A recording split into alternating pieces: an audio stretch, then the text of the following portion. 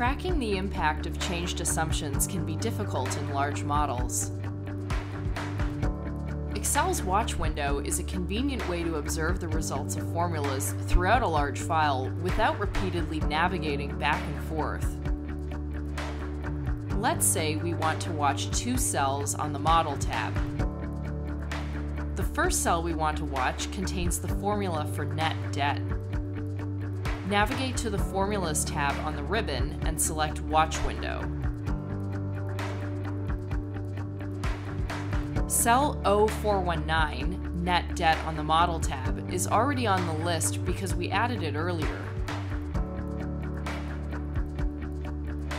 To navigate to that formula using the Watch window, simply press Enter or double-click on the reference.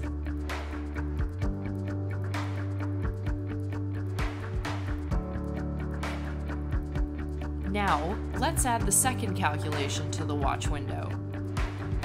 We will navigate to the cell containing earnings per share. In the Watch window, click Add Watch, and then press Add. Earnings per share has now been added to the Watch window. Let's see the Watch window in action. We will navigate back to the Assumptions tab and change a number that affects those two references. For example, what would happen to net debt and earnings per share if raw materials increased from $230 to $300 per unit?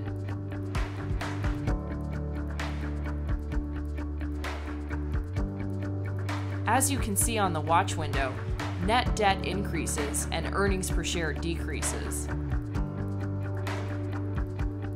To navigate back to a formula from your Watch window, simply double-click on the desired calculation. The Watch window can also be anchored to different positions in your workbook. Click the inverted triangle and select Move.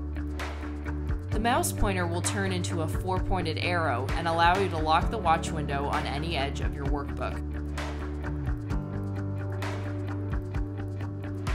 For more Tuesday Time Savers, modeling tips, and Marquee Group training programs, let's connect.